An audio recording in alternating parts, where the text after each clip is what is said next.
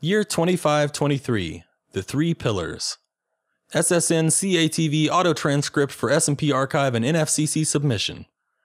Welcome back to the hottest current affairs show on the spectrum, with our panel Kyle Black, political analyst, Sheldy Chen, best-selling author and speaker, and Ben Feller, futurist. It's time for another Showdown!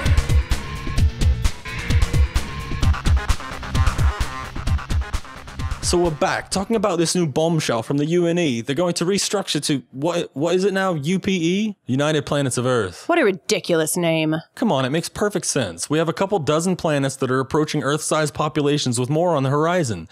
These people need to be represented. And seriously, United Nations of Earth is a little outdated. From what we can tell, and they released a 1,500-page dossier outlining the changes, so we're still sifting through the details, but it looks like the setup is pretty much the same. It is. The Congress will now be made up of delegates representing planets rather than the old outmoded nations. It's a better system. What do you think about all these new figureheads? A high secretary who manages infrastructure, a high general for military, and a high advocate for law. When a government has to manage the sheer number of constituents— Sounds like a great setup for fascism. Are you serious? Anytime you focus the power from the many into the hands of a few, someone's going to learn how to abuse it.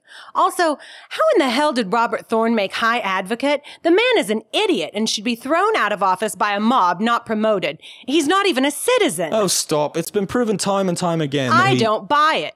His file could be doctored.